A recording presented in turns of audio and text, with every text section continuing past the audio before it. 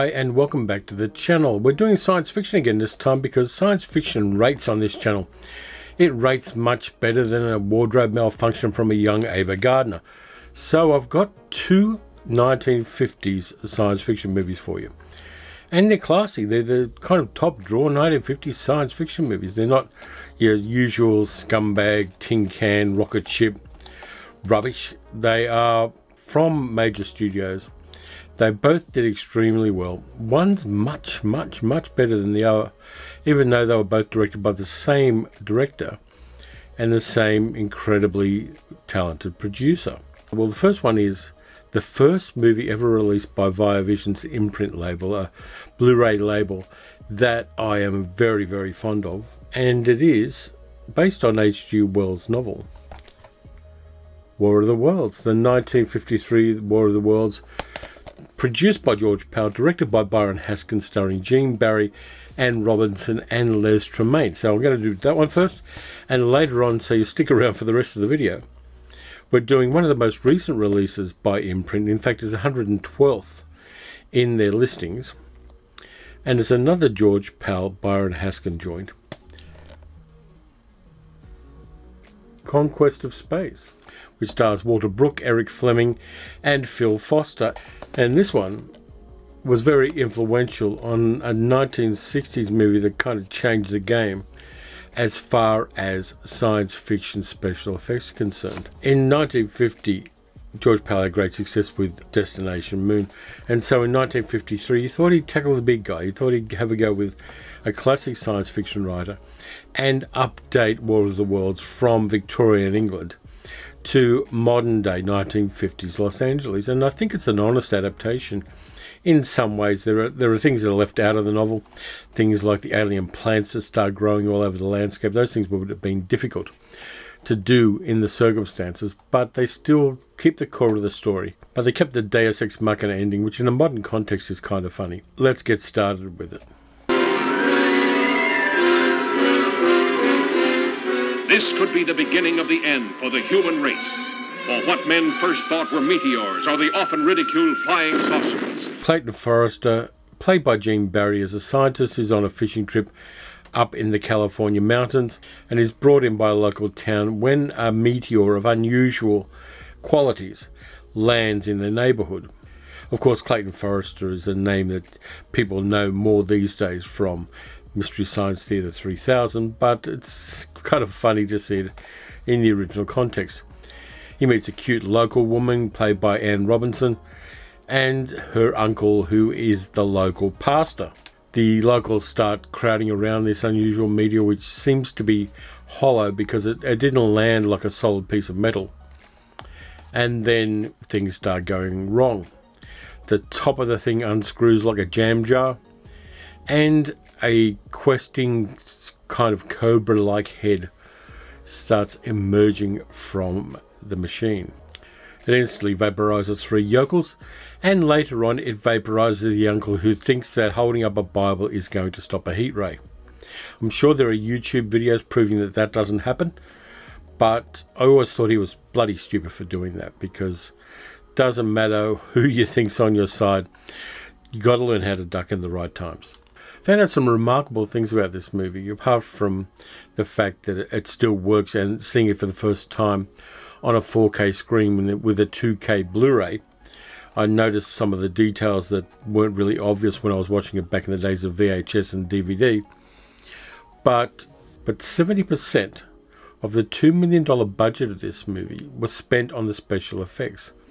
They really front-loaded it with the spectacle, and then kind of backloaded it with the sets, the props, the actors, the lights, and all the other bits of business. And I kind of like that. If you're going to tell a story like this, and tell it in a way that hadn't previously been done. This is the first big alien invasion movie that's done in a modern kind of mid-20th century context. You need to put the bucks in for that kind of thing. And Byron Haskin and George Pal did that. The special effects are spectacular. The iconic shape of the Martian war machines has taken over from the stilt-walking originals from the original novel in a really interesting way, and it's just and it's an amazing piece of design. It's a design that holds up now. If you look at it now, you go, yeah, that's an alien war machine. It follows up on the guiding principle of the Martians in this movie, which is they base everything on threes. 3 war machines in an attack formation. 3 section eyes they have.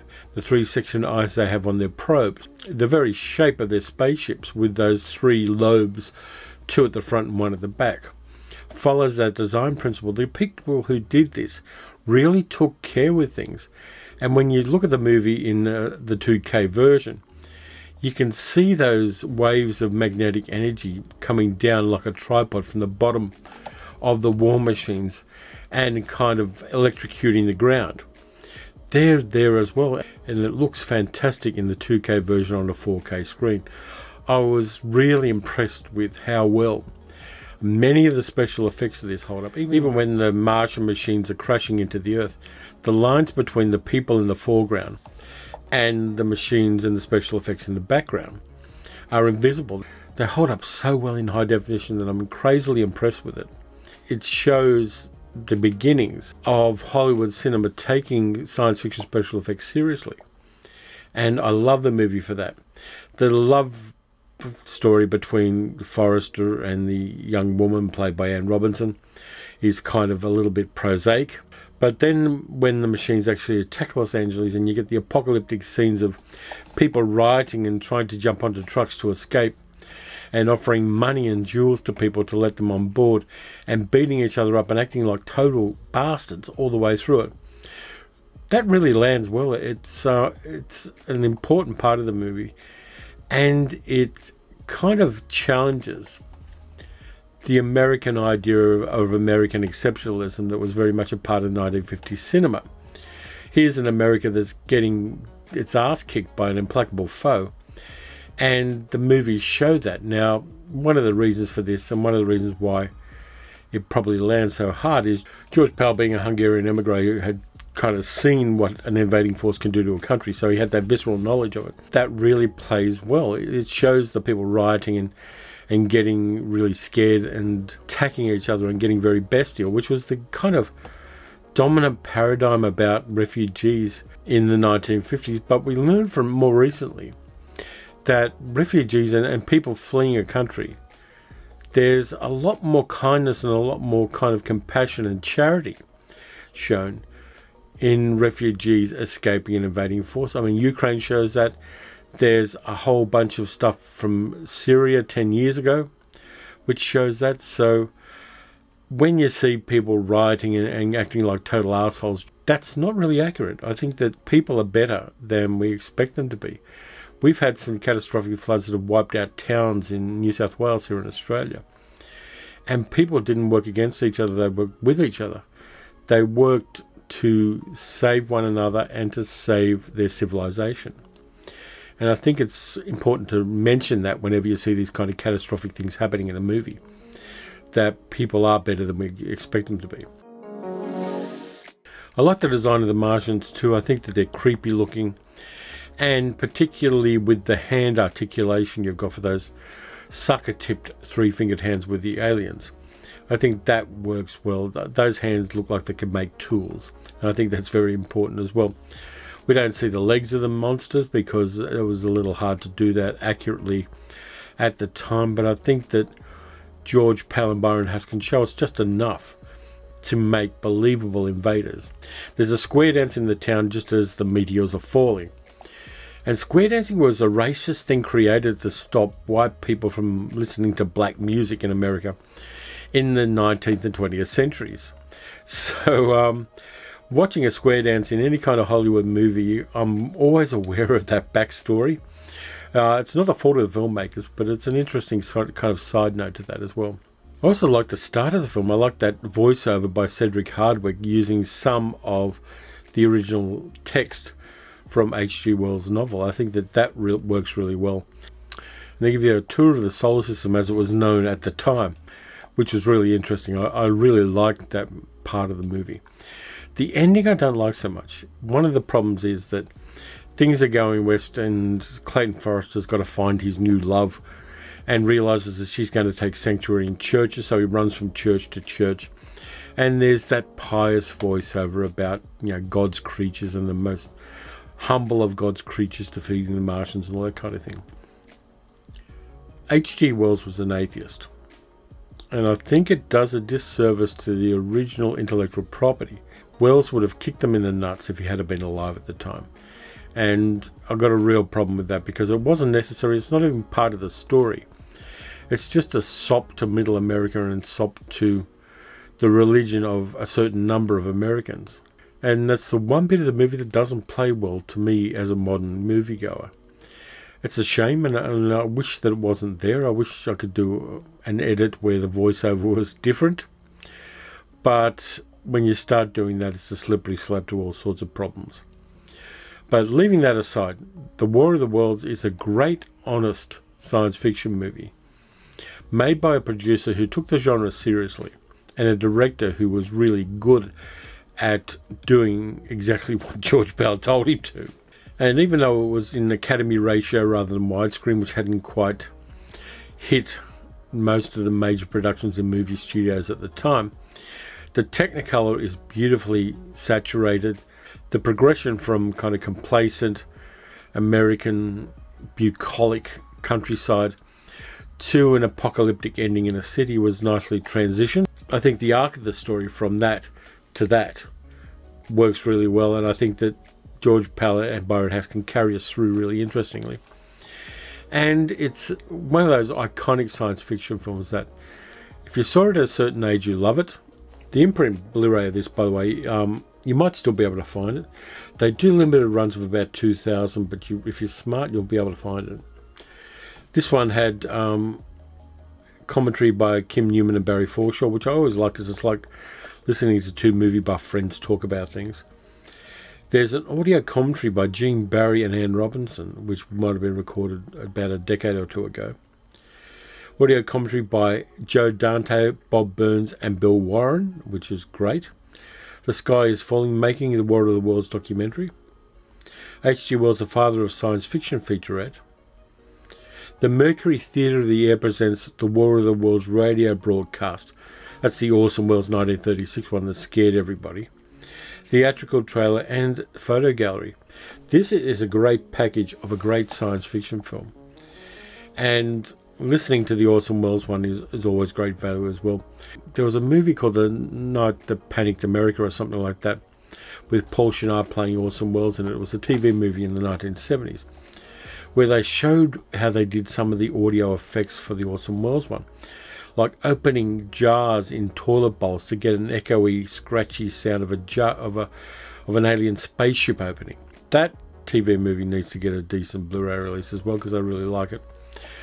But yeah, revisiting this was a real joy, and if you haven't seen it for a while, you probably should, and if you have seen it recently, watch it again. So that's the first of the two. The second of the two is the one that influenced Stanley Kubrick when he was thinking of making 2001: Space Odyssey. I've got my problems with 2001 as well. I don't like the plot, which is basically go to the moon, go to Jupiter, meet an alien something, and come back to Earth a giant space baby. Never liked that part of it. And I always objected to Kubrick making space travel dull. But anyway, he was very influenced by this movie. Conquest of Space. Now, I'll tell you what's on the extras before I talk about the movie. HD transferred by Paramount Pictures. Audio commentary by George Pell, author and historian Justin Humphreys. Audio commentary by Barry Forshaw and Kim Newman again. A fellow journeyman, Byron Haskin at Paramount, a featurette made this year. 2022, by the way. The Conquest of Space, from the book to the screen featurette with NASA illustrator Vincent DeFate, who is a great space illustrator. And that's from 2022 as well. So they really went to town to make sure the extras were worth it on this one. You can still get this one fairly easily. So please, if you're interested, definitely find a copy of this. The movie was based on a picture book by Willie Lay and Chesley Bonestell, who was the wonderful space illustrator of the middle of the 20th century. And then 4 Hollywood screenwriters stuffed it up. The special effects, again, are on point for the 1950s.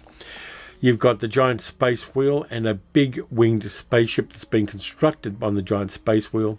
it's all the brainchild of General Samuel Merritt, played by Walter Brooke, who has created the space wheel, who has designed the spaceship, which at first they're saying is going to the moon, but then they change their minds at the last minute, go to Mars. His son, played by Eric Fleming, is on board, and his father treats him like a piece of crap. Was married for 3 months, and his father demanded that he come up onto the space wheel, and he's left him there without leave to see his wife for a year. The guy is not the sort of person you want running a sandwich shop, let alone a space program. The construction crew they've got for the spaceship is international and has a Japanese guy played by Benson Fong, who was actually Chinese American, because that's the way they did things in Hollywood in the 1950s. And he has an embarrassing speech about post-war Japan, which I won't enter into because it just annoys the hell out of me. You've got the comic relief working class guy, a guy called Jackie Siegel, played by the wonderful Phil Foster, who basically is like a working class jerk who somehow ends up on a space station because he's got this savant knowledge of electronics. And he's there for comic relief, but I like him. I mean, he humanizes the very stiff crew and cast that we have in this movie. Eric Fleming's very stiff in it. Walter Brooke plays a character who, as the movie goes on, you hate him more and more. You've also got a guy called Fodor, played by Ross Martin from the Wild Wild West in his first feature film role. And General Merritt is really a nasty piece of work when one of the guys is dumped from the program because he froze up while doing construction work in a spacesuit. The way that General Merritt tells him he's washed up from the space program is demeaning, disgusting, and nasty. I hate it. I hate this guy even more. They flip the plans at the last minute and say, this spaceship isn't going to the moon, which we haven't been to yet. It's going to Mars instead, because they need to get more resources for the human race. Now, whether they're going to kind of export pumpkins from Mars to Earth, I don't know. But that's what they're saying. Nobody twigged, apart from Jackie Siegel, that there was something off with the spaceship because it had wings and there's no atmosphere on the moon. Doesn't take Carl Sagan to figure that out. So the spaceship leaves Earth orbit and starts traveling towards Mars, and increasingly as they travel closer to Mars and one of the crew is lost, the general starts reading his Bible and turns into an apocalyptic religious nut because apparently he's got space fatigue, also known as Hillsongitis. So the spaceship spaceship starts to land on Mars. He sabotages the landing and nearly kills everybody on board because he doesn't think humans should be on other planets, because something he found in the Bible kind of justifies that. They eventually land successfully, no thanks to him, and nobody ties him up or puts him in a locker or in any way restrains him particularly, because he is the other commanding officer's daddy. And of course, for a second time, he almost sabotages them and almost kills everybody by releasing their water supply into the Martian soil. When he does it, there's a struggle for a pistol and his son shoots him. Had it been me, I would have shot him after the first time, but you know, I've got issues with my father. But the moment the general's out of the way, things go along much better. They get an interesting way of replenishing the water supply if they find out the plants are viable on the Martian surface. So there is a possibility of colonization there. And just as a whole bunch of Mars quakes, the guys manage to launch the spaceship, and everyone lives happily ever after, except for the general, who ends up being the first dead person on Mars. You also get the general's aide, a sergeant called Mahoney, played by Mickey Shaughnessy, who seems to have been transferred in from a World War II movie. But that's okay. People didn't know what kind of hierarchical structure there would be in any kind of space program. They didn't rethink it. They took previous templates, which would have been World War II, to show that, which is why you get the general as an authoritarian. You get his son following orders. You get Sergeant Mahoney acting like a drill sergeant. And you get the slightly insubordinate Jackie Siegel acting as comic relief, but also kind of being the audience's voice in this movie. When there's a dumb order, he will say there's a dumb order, and we'd go, yeah. There's a very funny piece as well where he gets to see his girlfriend on a widescreen television, an enormous 180-inch widescreen television. And that's kind of funny. And the guys get to watch Rosemary Clooney in Here Come the Girls as a part of the entertainment on the space station. I've got no problem with that at all. More Rosemary Clooney should have been in this movie because I like her in it. By the way, I did look it up. The movie that it came from, Here Come the Girls, was a Bob Hope comedy, which hasn't had a Blu-ray release. And apparently it wasn't great, but there were some good production numbers in it, including the one with Rosemary Clooney in a harem costume. The problems I've got with this film are those stupidities, building a spaceship with wings and thinking it's going to the moon. Not doing any kind of psychological testing on the guy in charge of the moon mission. Those kind of basic things that you'd expect to happen in any endeavor like this just simply didn't happen because they wanted to have some human dramatic tension during the trip to Mars. And I think there were better ways to do that. This had 4 screenwriters, and I think they just threw ideas into a hat and pulled them out at random. This is nearly as dumb as the Martians in the War of the Worlds being anti-vaxxers. I mean, this is influential. The special effects were state-of-the-art at the time. The ideas from the original drawings of Chesley Bonestell and the original text by Willie Lay are great. The idea of using centrifugal force as artificial gravity, all of that kind of stuff really works well. We understand it a lot better than the people did at the time. But Conquest of Space, I think, is an important film from that technical aspect, whereas it stuffs up almost everything about any of the human beings in the film. It's a weird one from that point of view. They got so much of the visuals right and so much of the people stuff wrong. Nonetheless, I'm glad I got it. I think it's a worthy part of your collection if you can avoid all of the idiocies and the things that make you cringe about it. And unfortunately, I am one of those people who does tear apart science fiction movies and go, no, that wouldn't happen, or that's wrong, or that person should have been shoved out of an airlock really fast. All of those things cheese me off because I'm that kind of pedant. But the 2 movies, War of the Worlds, Conquest of Space, I'm really glad that they were put out by Imprint. I'm glad it's an Australian company putting it out as well, which makes it a little bit cheaper for me. Kino Lorber releases here are incredibly expensive because of the postage and exchange rates. But these ones, they turn up for about $30 each. 6 movies a month from Imprint. Don't always like all of them, but I really like some of them each month. That's it for this time around, so thank you very much for watching. If you enjoy the video, please like, subscribe, leave a comment and hit the notification bell.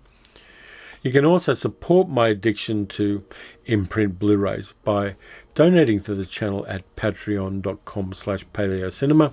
And look after yourselves. Watch some good movies, watch some bad movies. Watch some classic science fiction movies, even though they're flawed like the rest of us. And I'll catch you next time.